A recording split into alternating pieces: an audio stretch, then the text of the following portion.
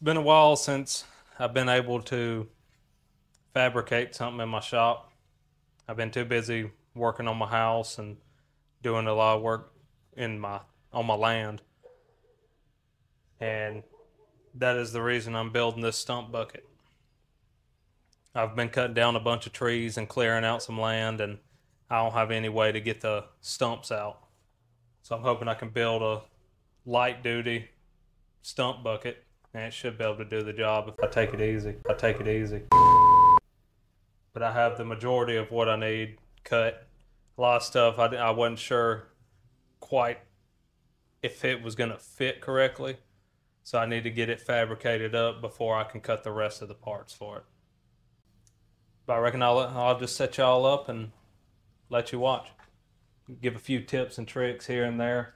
Throw in a time-lapse video of me cutting this stuff out.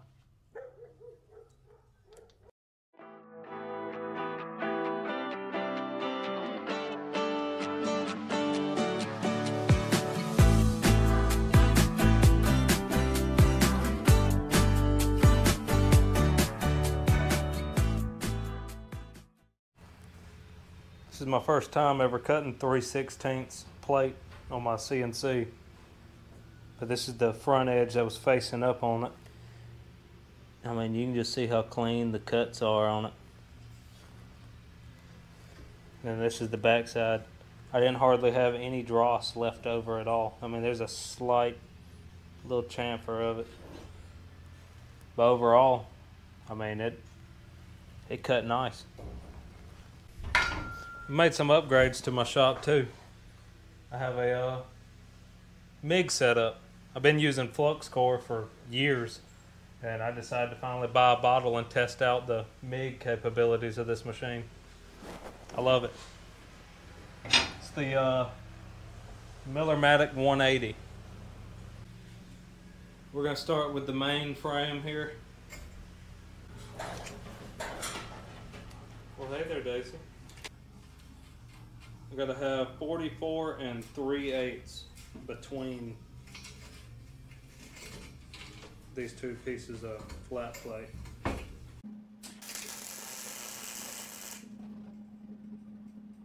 You gotta cut your gas on.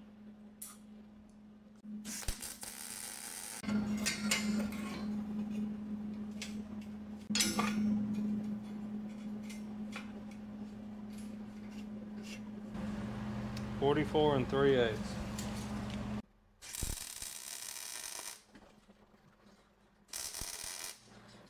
Bye-bye, Daisy.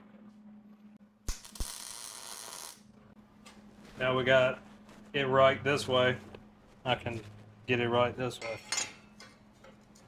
which is pretty spot on this one. This one not so much.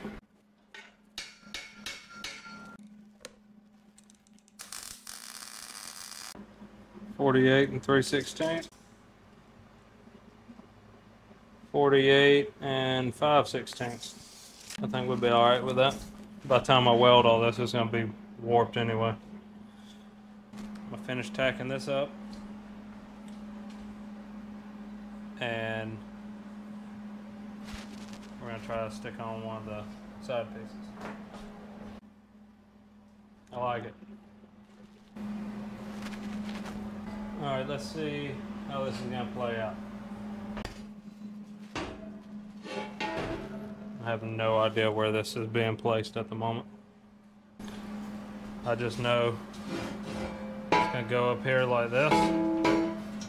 Probably going to flush it up at the bottom. It's going to come up at an angle like this. The top's going to lean outward. The portion here at the end, there's a, I don't know if you can see it. I have this angle here. This portion is going to be perfect. It's going to be 10 inches wide, 12 inches wide, whatever I decide here. And then this portion is going to go from 10 inches and taper off the width we actually need. This is the part I have to figure out. So now I'm going to mark the center of this so I can figure out exactly what's going to happen here. I decided to draw it up on the table. Then I can just tack it to the table and I can get all my measurements and I can cut everything in one go. But I know the bottom of this bucket in the front is supposed to be 12.5 by 12.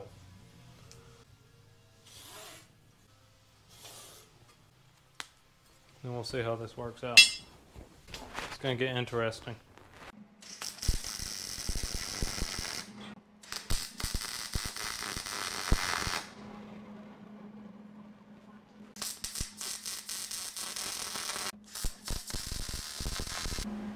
I'll center that up on there, how it should be.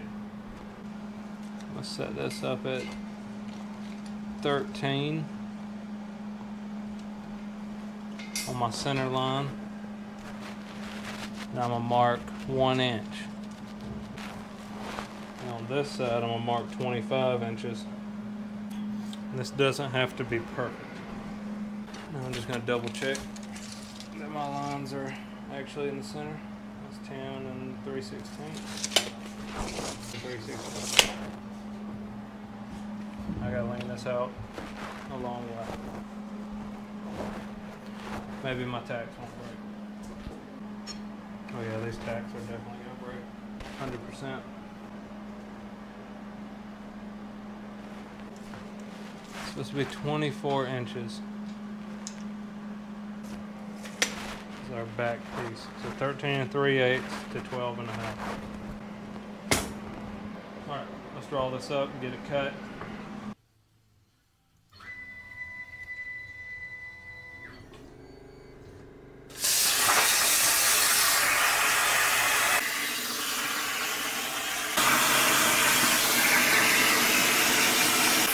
Still trying to find out what the best setting for this is. Right now we're at 44 inches a minute. So we're about at max there. You still can't throw planes.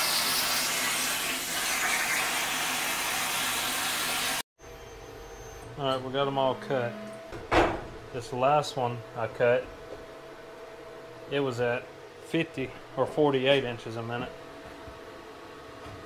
And it still pops right on out. But, well, that's because we cut right on top of that piece of flat bar. Overall, it's a pretty good cut on this. Maybe you'll see.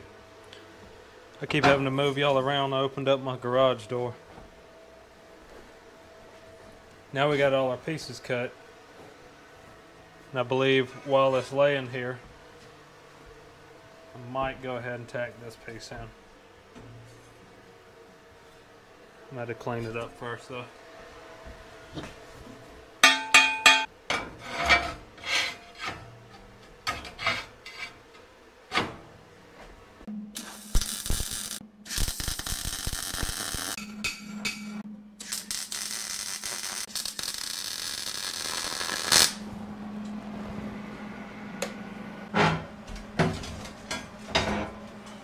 That worked great. Now that I have it like this, I should be able to put this piece in, tack it, and then put the back on. Give her a little tappy tap, and we pray everything fits.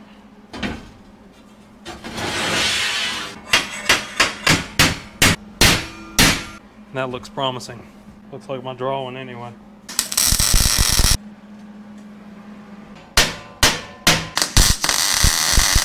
Now we'll get the back fitted up, and this should go together. Maybe. What I need to work on building me is a bigger, a welding table in general, because I do not own one. Beautiful. Now this should fit inside with some slight modifications. Little tack there. Little tack here. Just pull this one out and let this lap into it. And they'll hold it where I need it. Yeah, maybe. I'm trying to leave a little bit of a groove here so I can fully weld that out. And now I'm going to do the same thing on the inside. I'm going to fully weld everything. When you're dealing with dirt, you can pack it in and it'll end up splitting your joints apart, so you want to seal everything pretty well. I'm going to flip it on that side to where I have more leverage to hold this in. Now you more or less have an idea of what it's going to look like. Looks pretty cool. Looks a lot different than I imagined it. Well, not really. Definitely seems smaller than I expected. From the back side here to the end is roughly right at 4 foot. My machine only cuts 47.5 inches the long way, and this was like its max. The front here, I'm going to take a piece of 3/8 flat bar, probably 4 or 5 inches wide. Now I'm going to put a cutting edge on it, and then I'm going to have another 3/8 plate I'm going to cut out on my CNC, and I'm going to make it have like teeth. You'll have 3 big teeth sticking out right here, and I'll end up wearing it out before any of the rest of it, I would think. And I'll have it where that just bolts on and I can replace it later on. And then I'll already have the cut file. I'll just have to have some 3/8 material and I can cut me some new teeth. And I'll be able to have a bunch of different designs. I say we get this thing mounted up to that. I'm not going to fully put it against it or tack it to it and get it ready. I'm just going to see how it's all going to fit together. Then I mounted it on this angle on purpose, so that whenever I tilt it up all the way, I'll have it at a much greater angle than if I would have just mounted it flat. There's only so much it could tilt up. But tomorrow, I'm gonna get ready to put my gussets in. That's gonna tie back into the bucket here. I'm gonna make them as long as I can with what material I have left on the CNC. I'm gonna bring it down, tie it in. Same thing with the bottom. And before I attach all of that, I'm going to get my pieces that's going to attach this to the skidster. So this is going to be a little gusset that sits up here. It's just going to give it extra stability on the top of the quick connect. Because this is going to sit up here about like this. This is the perfect size for my skidster to link into it. Then this will be welded at the angle it needs to be at. I have a gusset for it too. Then my skidster will be able to hook up to it, and then the pin to lock in and hold this thing in. But that's for tomorrow. You're doing good, Billy. Doing great. Gas on. I always forget that part. I really need to make a welding table. Next project, welding table. One day. We are going to get the quick attach set up for this. I'm going to start with these pieces Billy is cleaning up for me.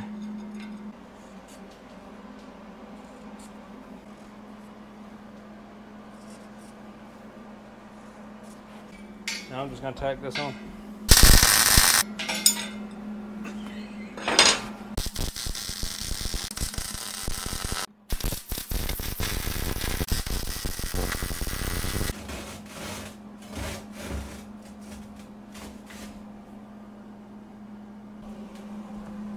We're literally a foot short. Okay. I'm going to use jumper cables. Look, you got to get crafty out here. You're getting wild. That's what you're getting. This ain't the first time I've done this. Boom. Structurally intact. Have you been riding around with that tire like that? Yes. You find something wrong with my tire, man? No. I really didn't think nothing was wrong with it. That looks beautiful. I hope you don't end up putting my eyeball out with that. No.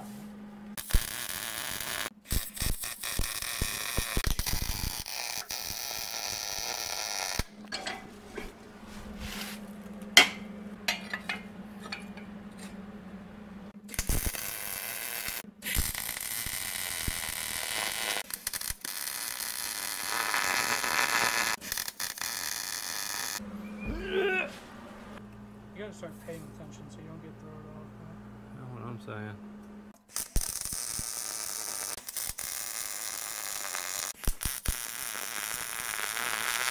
So the point of this is to make sure everything fits up right, that everything's at the right geometries, and then I'm just tacking it together and I'll weld it out on the table.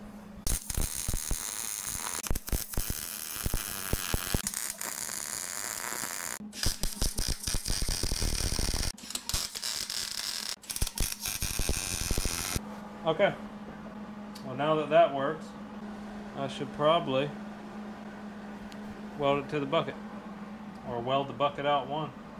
I'm just gonna go ahead and fully weld out the quick attach bracket.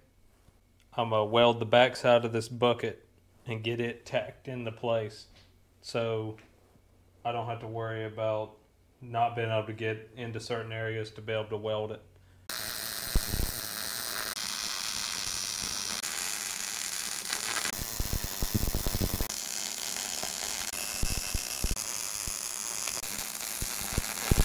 At least half of it is welded out now.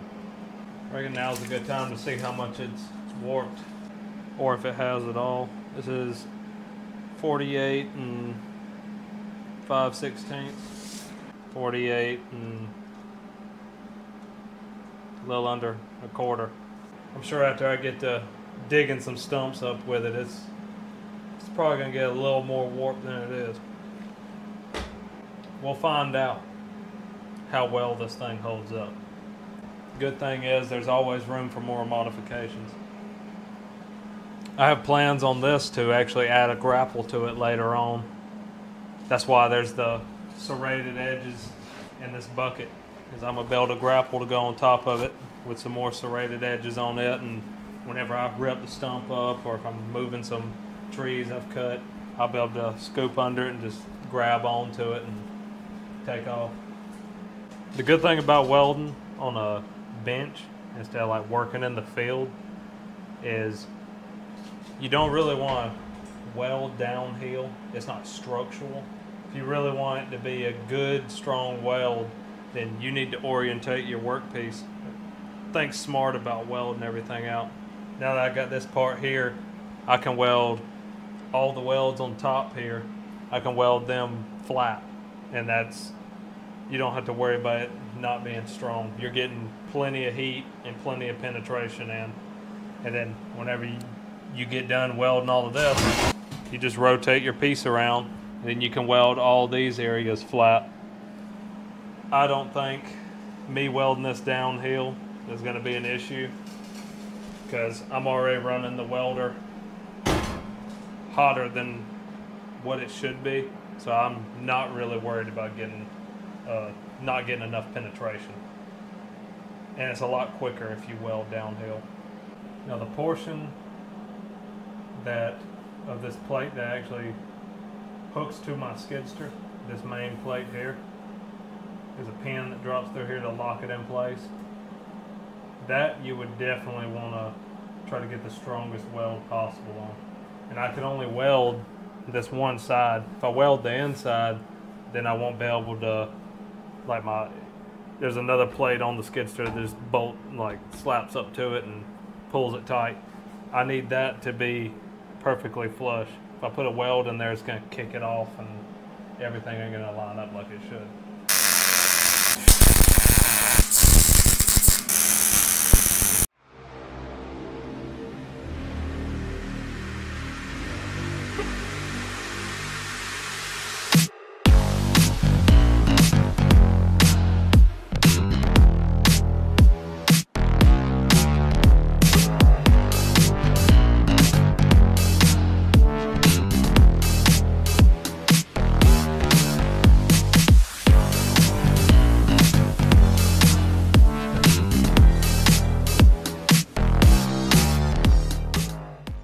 This is going to be the teeth that I can grab the roots with and rip them apart. This portion is going to be replaceable. I'll have 4 holes here for carriage bolts to come through. This is going to be the end of my bucket that I'm actually going to have the cutting edge on. I'll be able to remove this and have a flat no tooth bucket, or I can have the teeth attachment on. I'm pretty much going to sandwich these pieces, and then these teeth here will lay on top, and I just want some extra support for this edge here. I cut this out a 1/2 inch plate I had.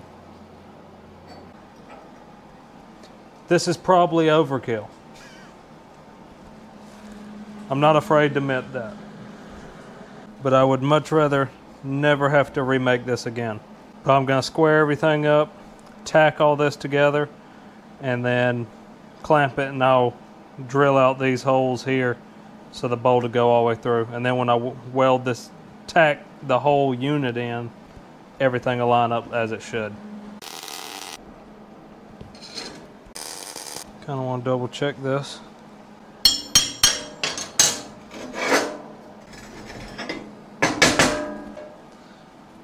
And these will just drop straight in. And I'll be able to put a nut on the top. And it shouldn't be in the way of nothing.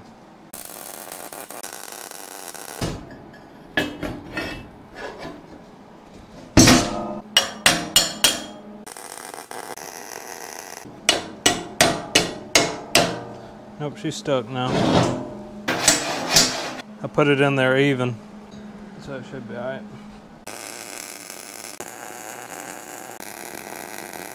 That's fully welded out.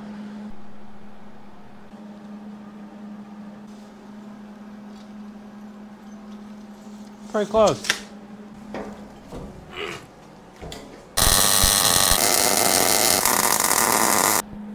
This doesn't quite have the where the corners meet up.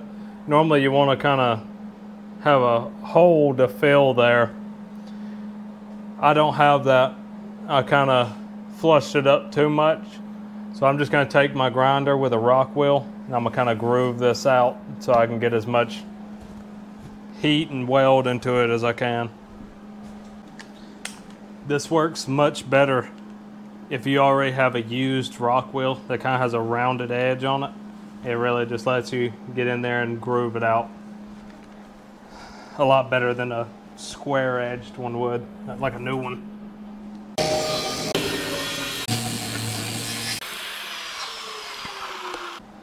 Now you can see how I groove this out. I probably took it down 1/8 inch, maybe not quite, but now I can get a weld puddle in there. And whenever this rubs against the dirt, and finally, you know, after years of use, and it makes it back flush, I'll still have weld in there tying these 2 panels together.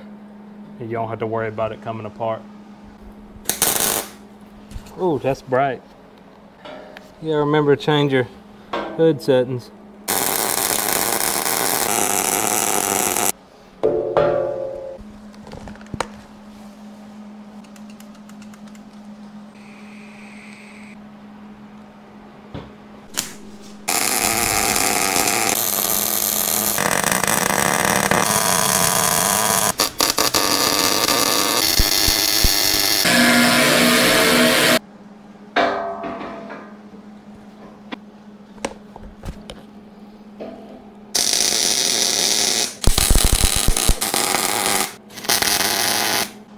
I should have beveled that.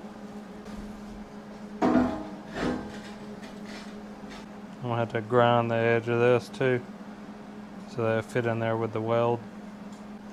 I think I'm just gonna weld it solid on both sides here.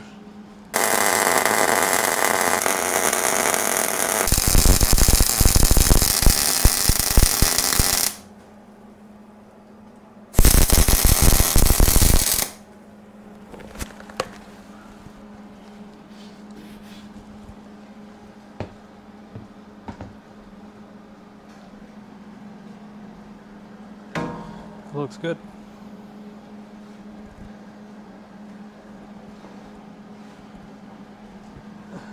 Now I'll just cut me an edge on the front here with the grinder and just kind of bevel it. Groove this out, weld it out, then I'll weld this inside portion to it and probably just smooth it out a little bit. Or I'll just bevel the actual teeth portion here. With a little persuasion, that'll go right on. Then I can drill my holes. Everything will be ready.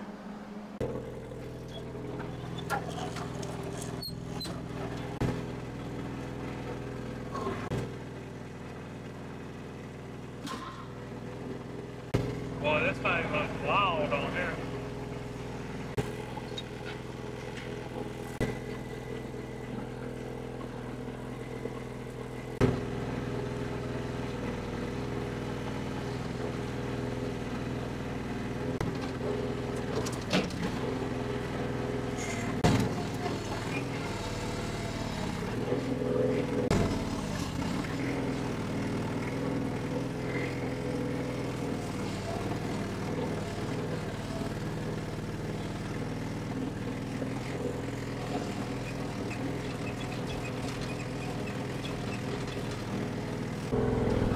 My God, I think it's going to work wonderfully.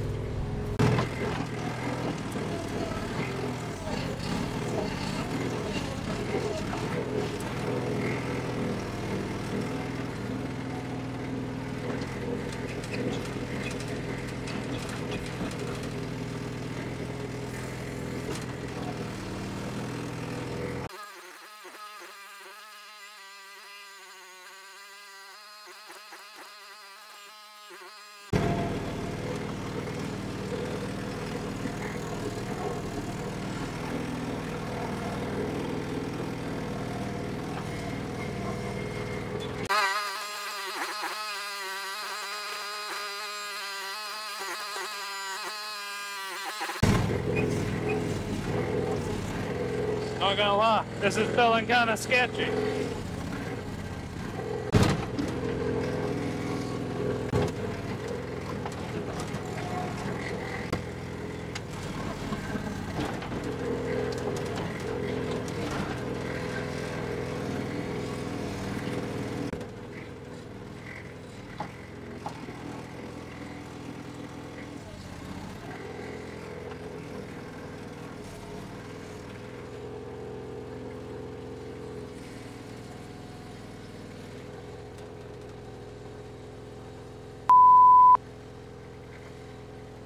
Definitely gonna have more brakes. I can see where the bottom of the bucket's been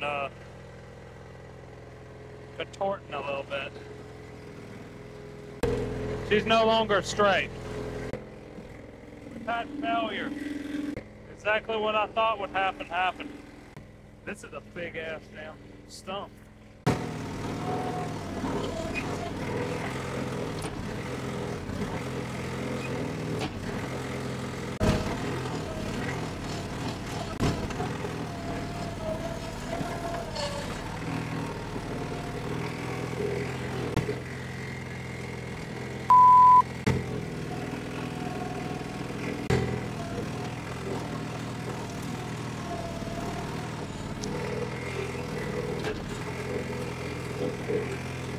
Yeah, we're definitely gonna have to stiffen her up right there.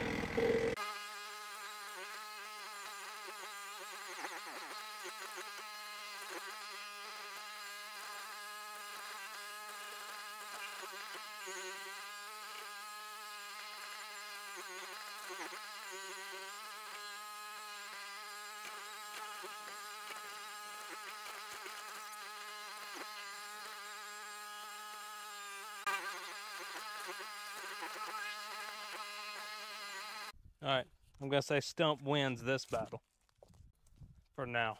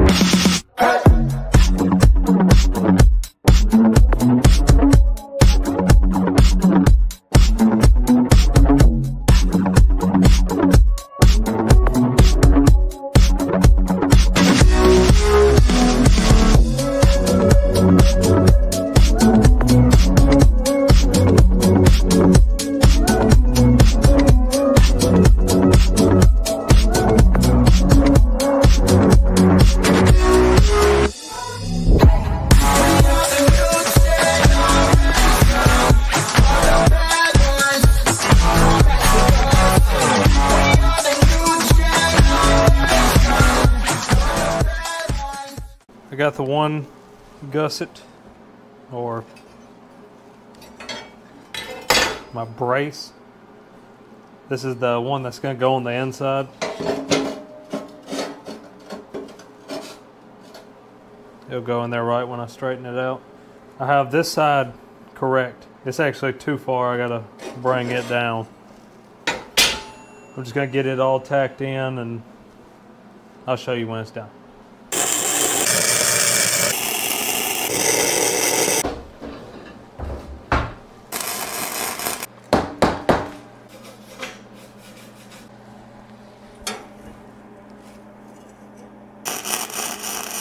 Okay.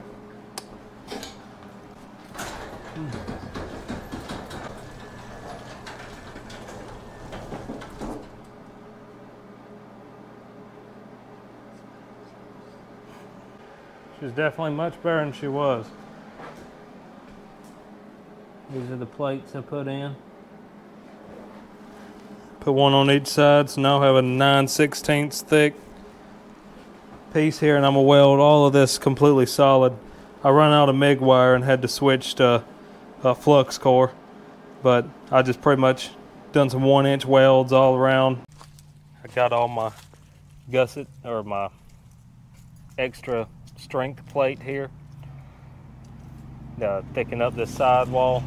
I got it welded all the way around so dirt can't pack up under it, and you know, once you pack dirt under it, you'll spread that apart, and that's not good for buckets and stuff like that. He'll end up failing later on. I got plug welds through this area here to really tie these pieces together. Then on the outside face, I done the same exact thing, and I got these big pieces cut out where I could get a weld through that whole area. And got one plug weld here, and really tied it in good to the front. But it turned out very well. This is our final product. Teeth are all on, everything's bolted down. Put me a coat of primer and paint on it.